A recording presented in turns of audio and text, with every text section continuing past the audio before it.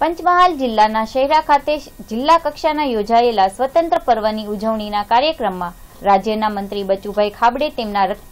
સંબોધનમાં રાજ્યના નાયબ મુખ્યમંત્રીને દેશના ગૃહમંત્રી ગણાવી ભાંગડો વાળતા લોકોમાં ચર્ચાસ્પદ બન્યા હતા।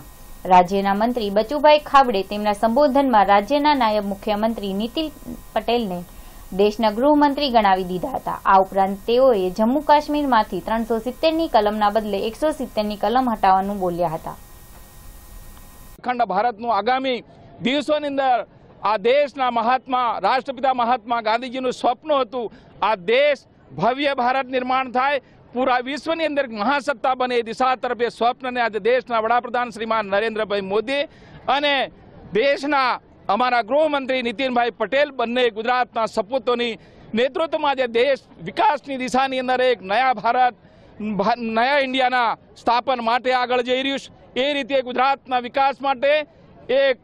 સંકલ્પ સાથે કામ કરતા રાજ્યના મુખ્યમંત્રી વિજયભાઈ રૂપાણી અને નાયબ